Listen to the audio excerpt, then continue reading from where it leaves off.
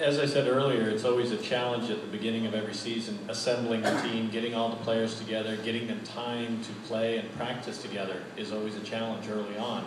As the season goes on, we obviously become stronger and get to know each other better, and thus tend to put together successful runs of games as the season goes on and finish strongly, which we've done, I think, every season. This year, interestingly enough, we were faced with adversity early on in our first Cup game a week ago Tuesday, where we were 2-2 at the end of regulation and ended up scoring those 4 goals in overtime, which was pretty incredible. Could have we scored those 4 goals in the regular period of time? Probably. But going through that experience as a team certainly provides some bonding. And then to follow that up with a win in overtime against a professional team, for the first time beating one in a meaningful competition, I think the group of players we have right now has bonded more quickly, and those games have allowed them to bond more quickly. So